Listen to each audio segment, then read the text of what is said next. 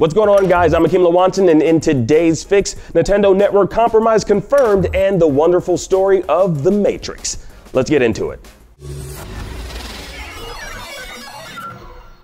Just when you thought it couldn't get any worse, Nintendo has confirmed that a total of 300,000 user accounts have been compromised. That's 140,000 cases above the 160,000 already declared in April. On the Nintendo Japan support page, the company states that an additional 140,000 Nintendo Network IDs have been accessed maliciously. Now, Nintendo has contacted each account owner affected, and the passwords of these accounts have been reset. Now, this entire situation is very scary. In April, Nintendo began investigating reports of unauthorized account breaches, leading to an estimation that 160,000 Nintendo Network IDs had potentially been affected. Now, Nintendo initially said that this wasn't a security breach of the Nintendo Network, but that these damn hackers got their hacker hands on login data for accounts through other means. Other hacker means, I guess. But either way, it makes me want to switch my switch off. Seriously, I'm super freaked out by this information. Interestingly enough, even with 300,000 cases, Nintendo assures that less than 1% of Nintendo Network IDs have been illegally logged into. Now, the company is currently in the process of refunding users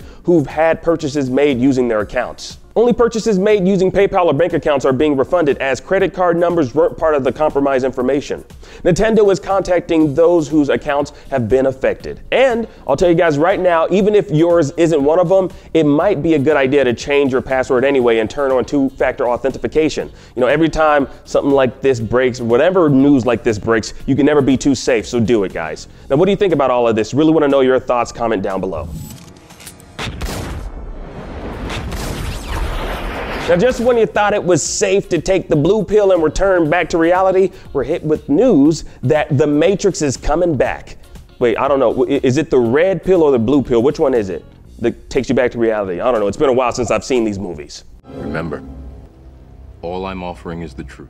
In an interview with Empire, Carrie-Anne Moss and Keanu Reeves talked about coming back for more in The Matrix 4. Moss said, quote, "I never thought it would happen. It was never on my radar at all. When it was brought to me in the way that it was brought to me, with incredible depth and all the integrity and artistry that you could imagine, I was like, this is a gift. It was just very exciting."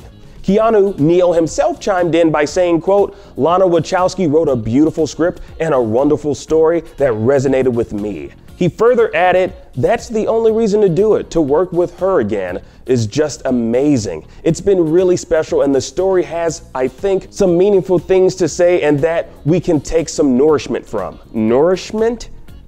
From a story? Okay, whatever, Neo. He then ended the interview by simply saying, "Whoa." That last part is not confirmed, but it's Keanu Reeves we're talking about here, so it's likely he said it at least once during the entire interview. The Matrix 4 is expected to resume production in July. And that about does it for your daily fix for June 9th. Now that you're all caught up on the news, check out Keanu in the Bill and Ted Face the Music official trailer. It's excellent.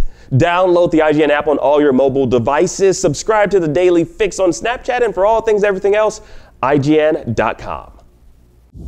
The biggest gaming event of the year is IGN's Summer of Gaming, and it's almost here. Tune into IGN throughout June to see the latest and greatest in game reveals, news, trailers, next-gen coverage, and more. We'll be kicking it off with our first ever IGN Expo, where you'll get first looks at world premiere game trailers, exclusive game demos, and interviews you won't find anywhere else.